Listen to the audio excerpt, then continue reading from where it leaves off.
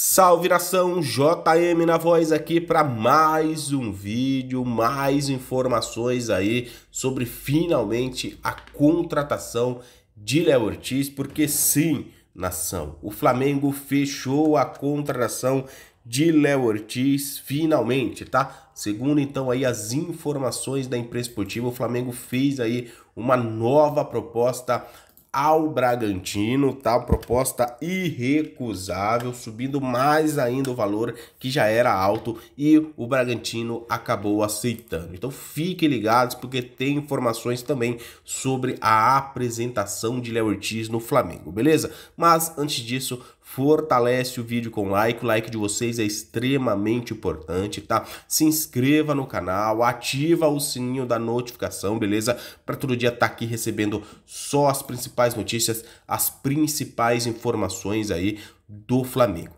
Beleza? Então, vamos direto para o que interessa, porque é isso mesmo, tá? O Flamengo subiu a proposta para 70 milhões de euros e fechou a contratação. Essa foi irrecusável, o Bragantino aceitou a proposta e o Flamengo vai pagar este valor absurdo por um zagueiro, cara. É isso mesmo, o padrão do futebol brasileiro está subindo cada vez mais aí os valores do mercado. 70 milhões de reais por um zagueiro.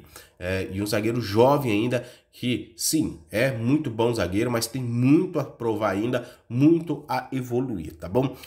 E segundo informações aí, o Flamengo fez essa proposta, a terceira proposta para o Bragantino. A primeira girava na casa dos 45 milhões, a segunda na casa dos 60 e agora essa na casa dos 70 milhões de reais.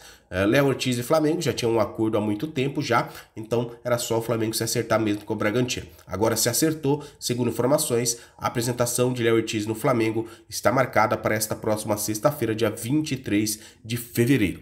Tá bom? Então, dia 23 de fevereiro, a apresentação irá acontecer ao vivo no canal Flá TV, canal aí do Mengão.